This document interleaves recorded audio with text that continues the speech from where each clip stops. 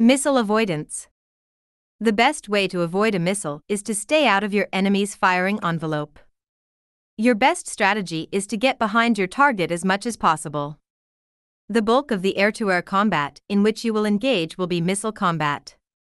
Avoiding enemy missiles is therefore an important combat tactic. The better you are at avoiding incoming missiles, the longer you will stay in the air. The first step in avoiding a missile is detecting it. Your threat warning indicator will track incoming missiles for you, giving you the opportunity to set yourself up to avoid them. Check this display often.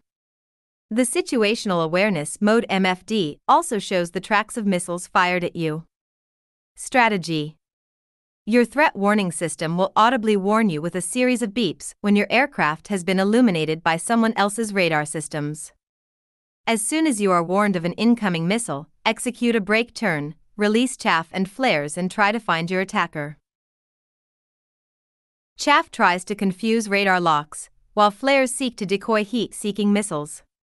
Even if you don't know exactly where the missile is, it's a good bet that it knows where you are, so change things as rapidly as you can by maneuvering. If you have a missile incoming from fairly long range, more than 5 or 6 miles, you can be sure that it is radar-guided.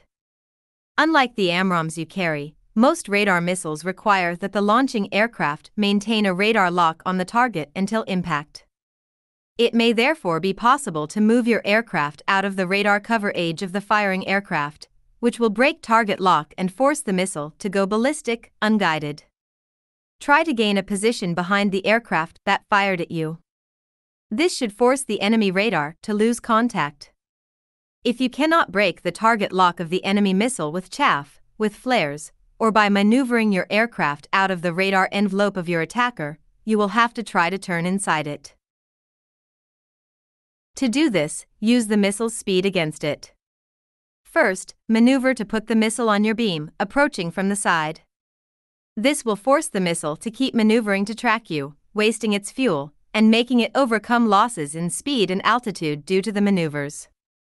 Get yourself as close to your corner velocity as you can, so you can make a very sharp turn when the time comes. Finally, when the missile is very close, perform a brake turn into the missile. You are trying to turn inside the missile's turn radius, so it will not be able to follow you through the maneuver. Do not break away from the missile. That just gives it additional time to find you, and keeps you inside its maneuver envelope. Make the brake three-dimensional, change altitude as well as direction, to force the missile into an even more extreme situation. With any luck the missile will miss, and you will still be flying.